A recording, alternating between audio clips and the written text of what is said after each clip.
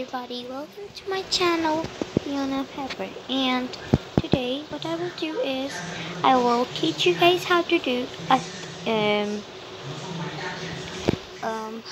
the sleeping glitch. So for that, what you need to do is first dismount, and then what you need to do is go in animations and then rear and then mount, and then your horse will change its direction. Then you go in settings and change your language, and then you press your horse. Then you go in this animate to near, and then rest in. This means rest, and then your horse will rest.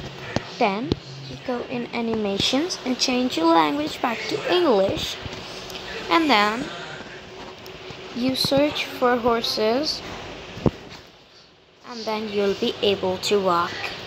And if you do it with a Pegasus, you do the same procedure and you will be able to fly with your horse sleeping.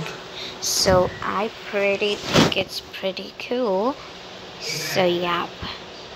So see you guys in the next video. Please like, subscribe and share my videos. Don't forget to comment.